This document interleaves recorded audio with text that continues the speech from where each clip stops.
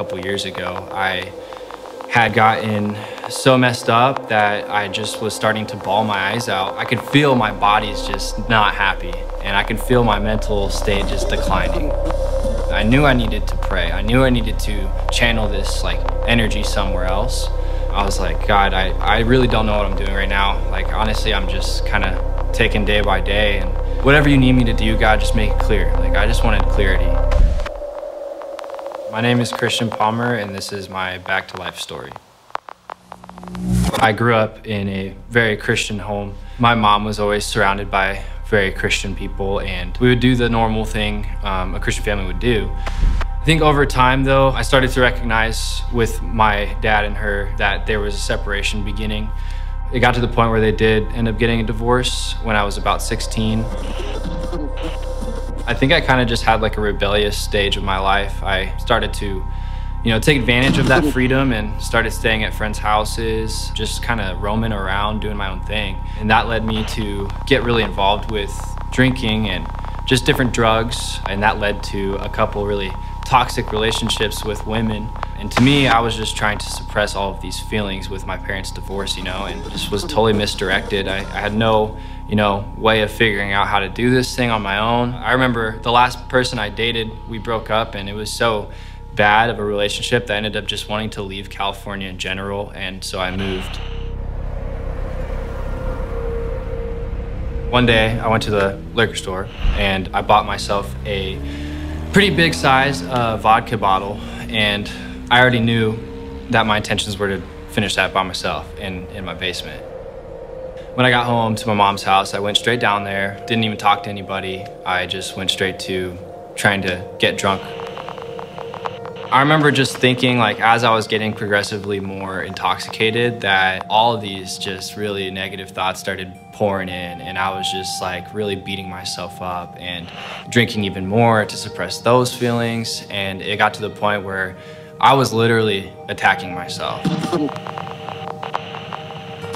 I remember literally smothering my face with the pillow, screaming into it, I was just freaking out. I was bawling that night for sure. I remember just needing something to make me feel better. I knew prayer was a thing, and so I prayed. I asked God, God, meet me where I'm at. Where am I? What do I do? What do I do going forward? I was like, God, I really don't know what I'm doing right now.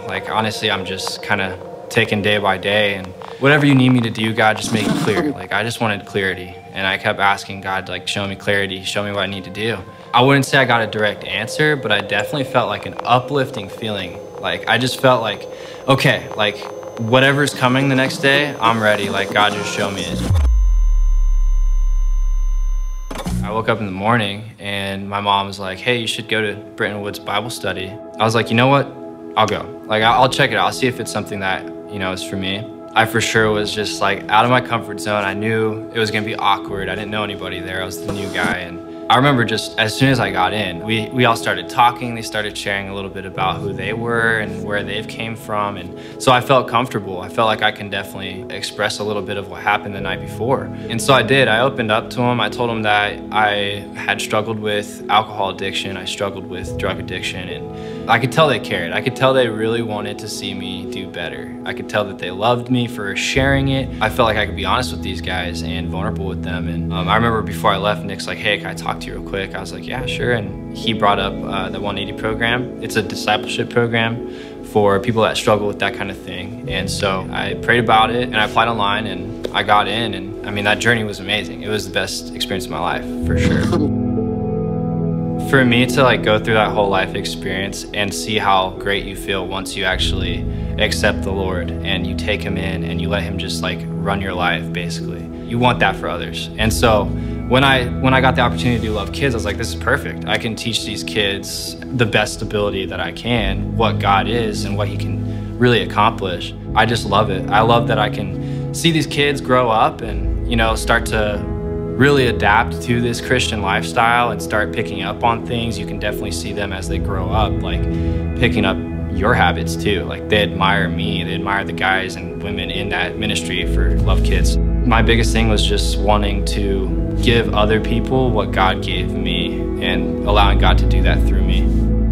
Once I finally realized like life is way better with God, you start to see yourself change, your identity's in Him. Those anxieties and those stresses and all that just kind of gets lifted off, because you're like, why does it all matter? I'm here for one reason, and that's to glorify God, and that's where my identity lies. That's who I am. I'm a son of God.